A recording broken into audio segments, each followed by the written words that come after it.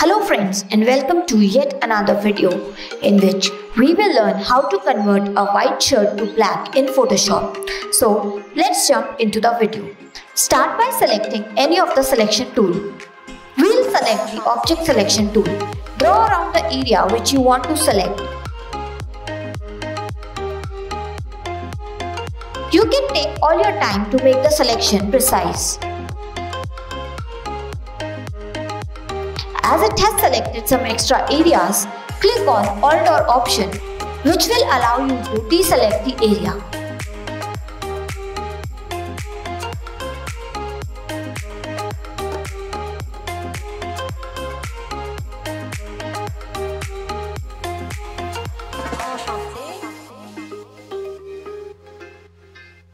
When the selection is done, go to Adjustment layer and choose Levels.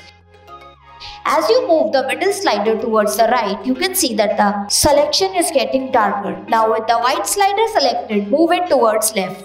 Keep the output mode level to around 30 or 40 as per your requirement. Come back to the layers, change its blending mode to darker. Right click and choose blending options.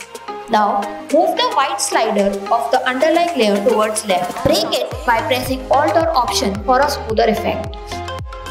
Just adjust it a little.